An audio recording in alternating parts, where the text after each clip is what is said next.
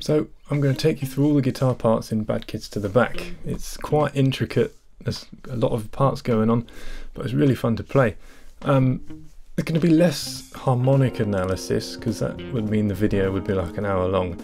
I'm just going to focus on the parts themselves and some technical points here and there. I've gone through the album version and live versions as well, and this is what I've come up with, so let's get straight into it.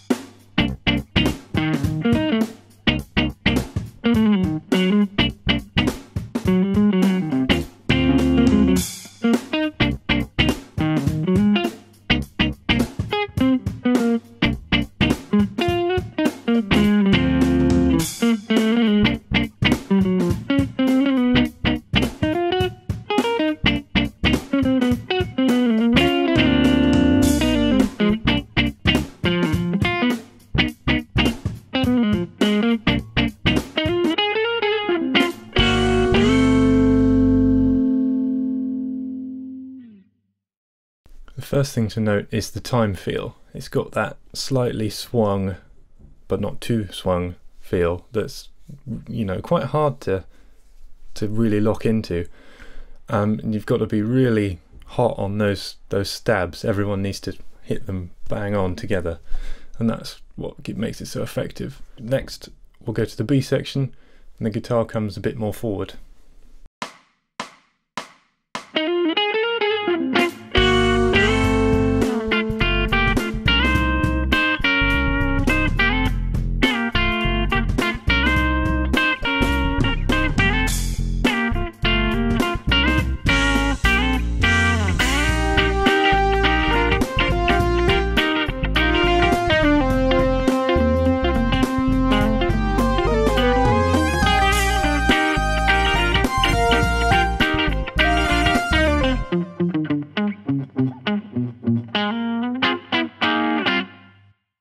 I'll get to that little descending pattern at the end later on because it comes back again, and I'll show you what that is.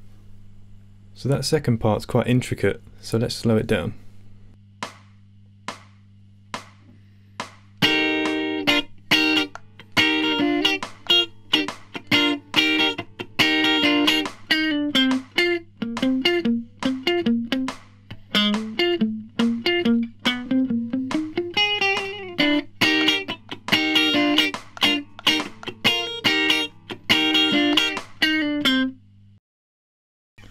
So next is back to an A section, but the guitar takes the main melody.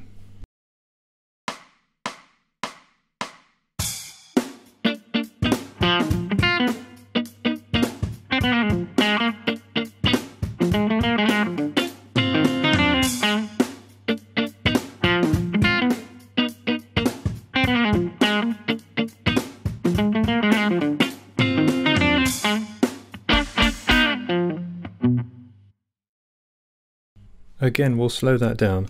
Take a note of the articulation, it's really important.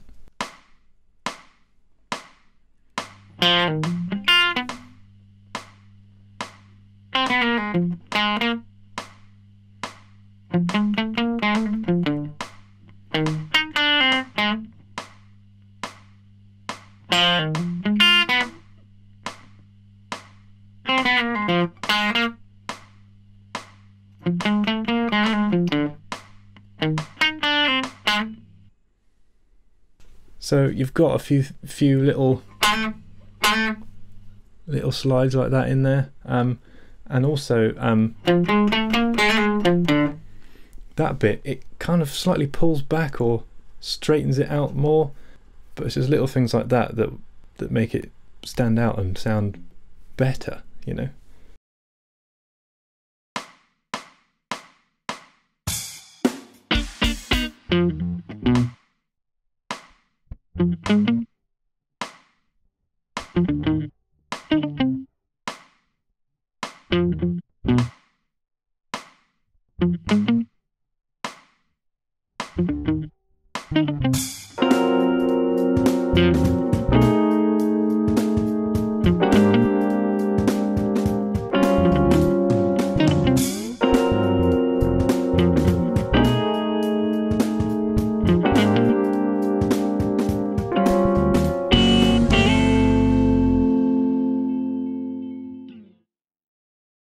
So now there's the second part of the B section again, going into the C section, but it's got a really cool harmonized melody that the guitar plays, or live the guitar and violin or keys. It's my favourite part. We'll take each harmony line separately and then put it all together.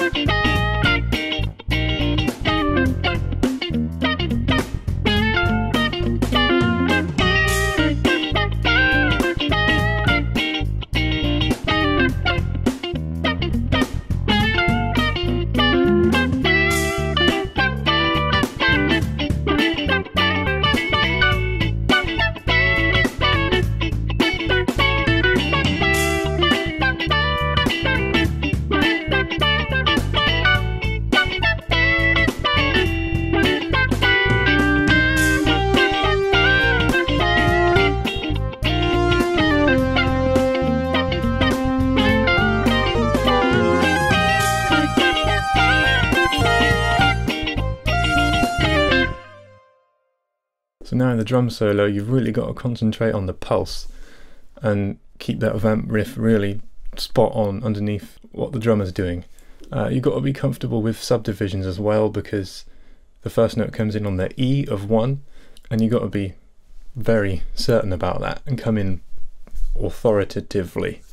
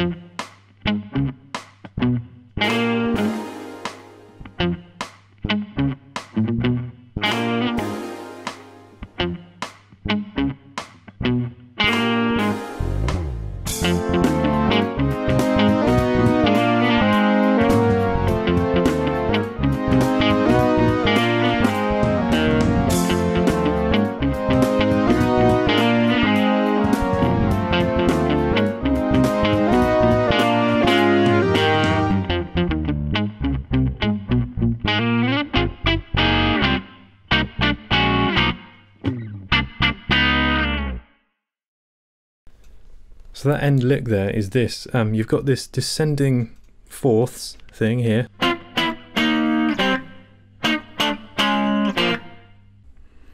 Pretty simple, but it adds in what the melody top line is doing as well.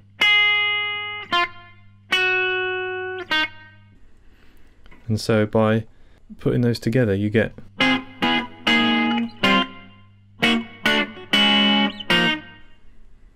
pretty neat little part. So there you go. I think that's all pretty much right. It's a lot of fun to play when you get the parts bang on. It's a very good tune, I like it. So yeah, I think that's about it. Check out some of my other videos perhaps, like, comment, subscribe and all that. And if you've got any suggestions of another song you'd like to see me do this with, then please leave a comment down below. Yeah, thanks very much for watching.